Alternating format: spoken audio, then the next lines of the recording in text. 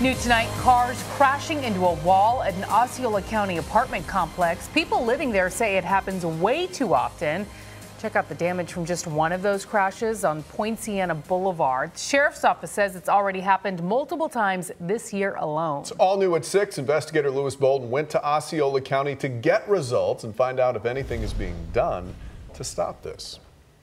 Residents say this wall has been repaired numerous times. We pulled the stats and found crashes into this wall have hit double digits year after year. This picture says it all about the wall outside Edelmiro Torres's apartment. It's a growing problem that has me worried. Worried because he has seen it happen over and over. They come speeding through that curve and they lose control and end up crashing into our wall here. According to the Osceola County Sheriff's Office, this year alone there have been 17 accidents, hit and runs, and reckless driving incidents at this wall.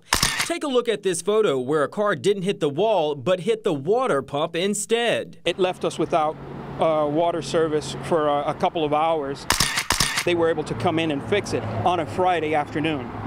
Or otherwise we would have been all weekend without water. And take a look at the dent in this car from a flying cinder block after someone again crashed into the wall. The driver was badly injured. It's Raywati Kochi's vehicle. She agrees something needs to be done. I think they need to put a sign or a light there.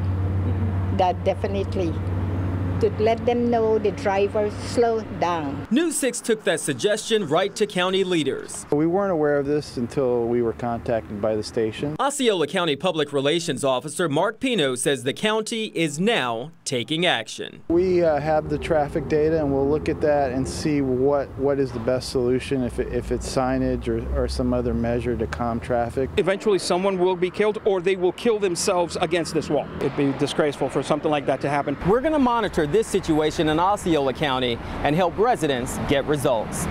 In Osceola County, I'm Lewis Bolden, News 6.